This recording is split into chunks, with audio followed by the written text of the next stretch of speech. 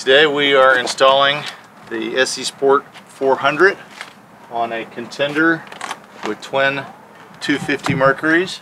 First thing you want to do is remove the trim cover, the top piece. There's a little lip that's going to slide forward. So with the rubbing alcohol, you want to clean real good where the disc grips are going to go. So the most important part to be cleaned is the bottom of the cavitation plate on both sides, and then it also grips on the top sides as well. Once you determine the proper position for the disc grips, some of the packages will include a blue sticky. Your package may have a red sticky, and these are going to go right on top of the cavitation plate, right above where the disc grips go, and that's going to stick to the top of the foil.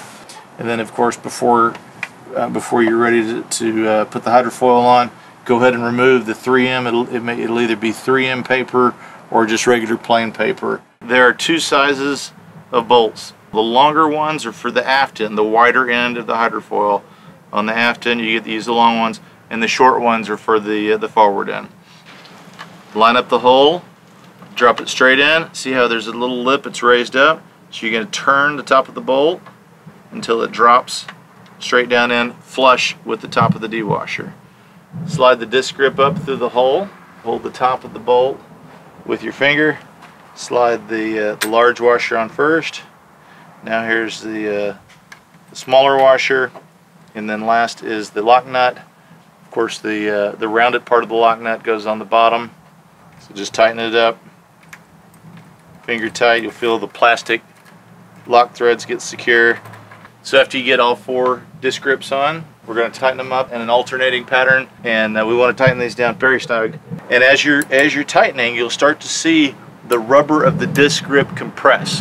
That's what you want. You want the rubber to compress and even squeeze out a little bit from the cavitation plate, even up to 1/8 of an inch, because that's what's going to hold it secure. So you can tighten it down snug, and then we'll come back and do a little bit more tightening after we tighten it in an equal manner. So they're squeezed out nice right there. Squeezed out nice there. After you finish, give it a tug. That's not going anywhere. That is rock solid. Trim plate, Phillips screwdriver, stainless Phillips screw.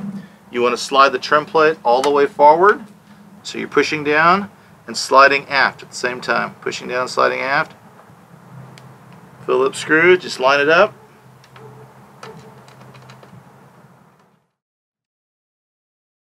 That's it, very simple, about a 10-minute installation. Rock solid fit. One more to go, 5 to 10 minutes, and we're off boating. Hope you enjoy.